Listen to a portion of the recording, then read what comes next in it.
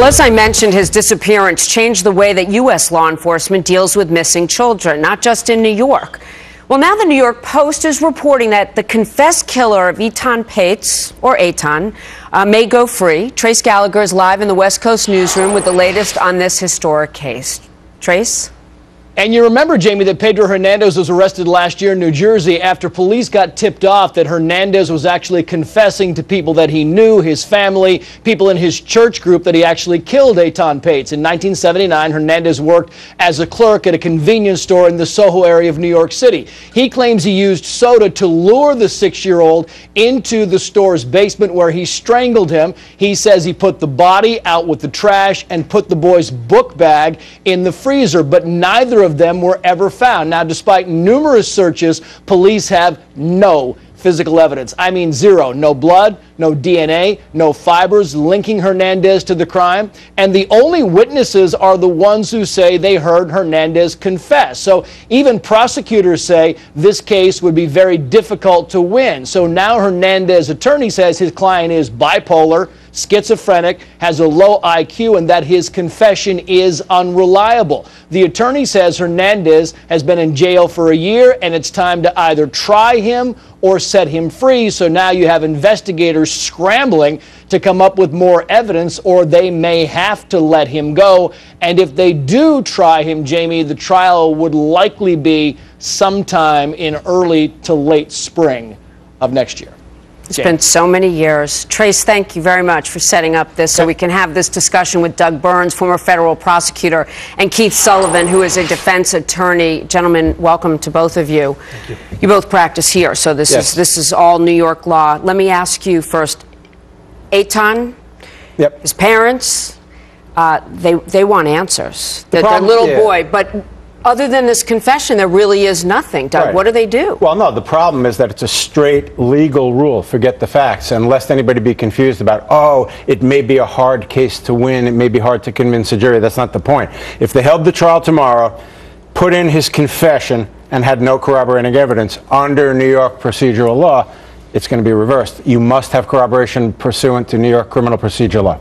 At this point, Keith, do you think they can uncover any additional evidence? I don't. The FBI has been involved in this case. The police department has done a very thorough investigation. They dug up the basement of buildings where another individual who is incarcerated on pedophile cases, make no mistake, that individual is a Cold Stone pedophile and was held in civil court responsible for Etan's abduction and death. He said that the body was buried in certain basements. They looked there. It didn't uncover it. As a result, the family in Jersey said, Hernandez has told us that he did something terrible in and around that time. His family, and he worked at a deli up the block. He never confessed to them that he abducted, molested, or killed Etan. It was just that he did something terrible at that time, and as a result, that sparked a further investigation and arrest. There's been not a shred of evidence other than his own statement, which he's now recanted. If they do move forward with the trial, this case, Doug, against him, what's more persuasive for the defense counsel to use? The fact that someone else was held civilly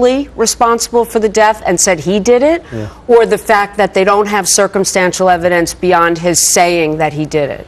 Well, I think one of the big advantages of being a defense lawyer is you can work different sides of the room, for lack of a better metaphor, and it's a very good question, and I think the answer is you would work every angle you would. On the one hand, as Keith says, and he's so right, you have this Jose Ramos held liable civilly for the death. I mean, that's a huge point for a defense, and then, as you say, just sprinkle in that there's really no physical evidence whatsoever. But it's actually, you know, let me reverse course. It actually would be possible to get a conviction easier than you think. You put the confession in, a jury convicts him, but it's not a valid legal conviction. That's the problem. So he could appeal, Keith? Oh, absolutely. But there's no statute of limitations in this case, correct? So if 5 years from now they do find something, can they hold him for what period of time? How much more? There's no statute of limitations, so what they would have to do is go forward on this case or move to dismiss without prejudice, and they could bring it back. And I think they may end up doing that because they don't want to go forward in this case and have him obtain an acquittal. It would be tragic. It's not comforting, Doug, that his own attorney says he's bipolar or whatever he is, that he could be a danger, but he didn't do this crime. or he didn't know right from wrong now, because if they do have to let him go, then he is out on the street. Oh, no, absolutely. And I mean, that's why, you know, some of the reporting is making this kind of a sensational issue, the idea that he would be out. But working off the previous point real quick, you know, not only do you have no statute of limitations, but you also have to be mindful of speedy trial. So in other words, once somebody's within the court system on a particular charge, as my colleague says, you either move forward or you dismiss. And that leads into your point, which is, oh my God, what if he harms somebody else? Right. So, Keith, what does the prosecutor do?